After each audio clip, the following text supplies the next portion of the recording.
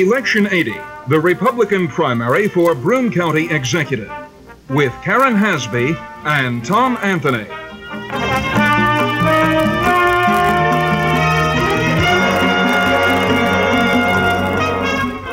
Good evening.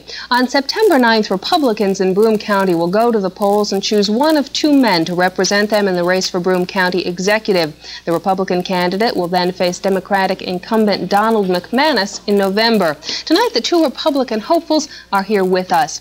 Alfred Libous is currently the mayor of Binghamton, as he has been for the past 11 years. Carl Young is the Republican majority leader of the Broome County Legislature. He's been in the legislature for 8 years.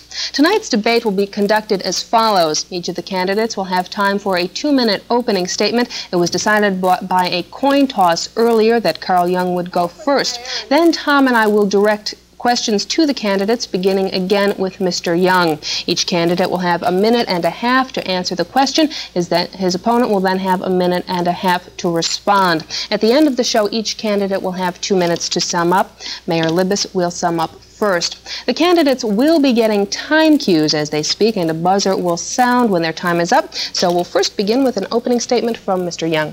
Thank you very much, Karen. First of all, I'd like to thank WSKG for providing Al and myself with the opportunity to appear before the public, because I think in order for an intelligent decision to be made in a contest like this, it's important for people to see the candidates in an even-up kind of a setting without the intermediary of media people going back and forth and gathering statements and so forth. WSKG TV, Binghamton.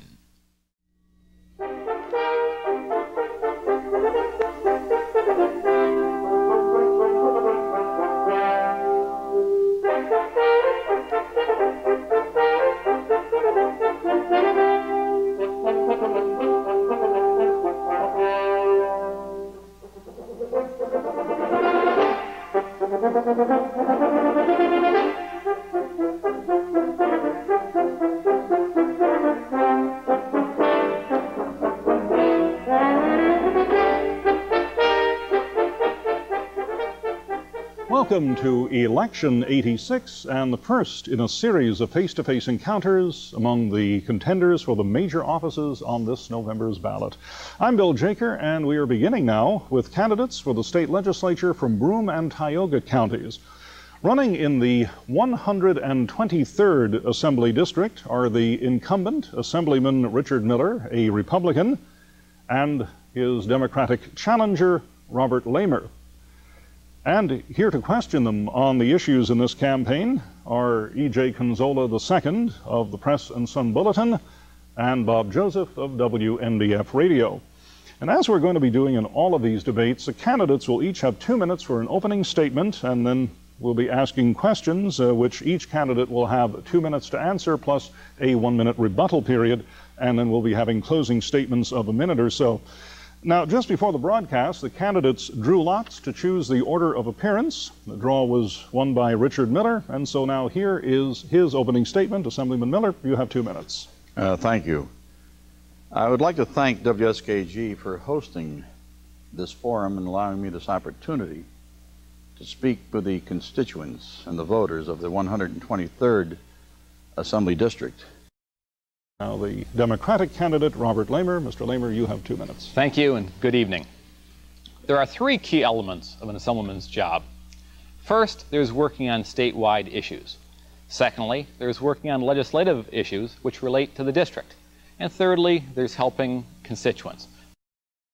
All right, thank you, sir. Those were the opening remarks by the candidates for State Assembly in the 123rd District, and now we're going to go to our questions. Bob Joseph has the first question, which will be directed first to Robert Lehmer. Bob? Mr. Lehmer, in the months since the fatal accident on the Johnson City traffic circle, there's been a lot of discussion about what steps might be taken to improve safety. Do you feel the state transportation officials are taking the appropriate steps so far? And what do you feel might offer the best solution to the problems posed by the Route 201 traffic circle? I am very troubled by a person's death at the traffic circle. Let's get on to the next question from E.J. Conzola II, political reporter for Press and Sun Bulletin. Ed, your question directed first to Mr. Miller. Okay. New York State is expected to receive a windfall of up to $2 billion from the federal tax reform. Political leaders of both parties have said that they don't want that money to end up in the state coffers. They want it to go back to the people, but they disagree on how. How would you like to see the state handle that big windfall that's coming? All right, Mr. Conzola, I think you stated the problem correctly.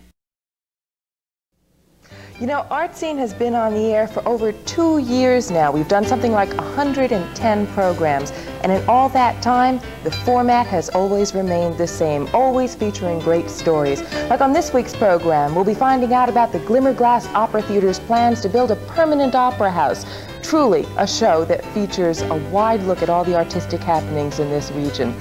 It just goes to show, when you've got something good, you stick with it. WSKG TV, Binghamton.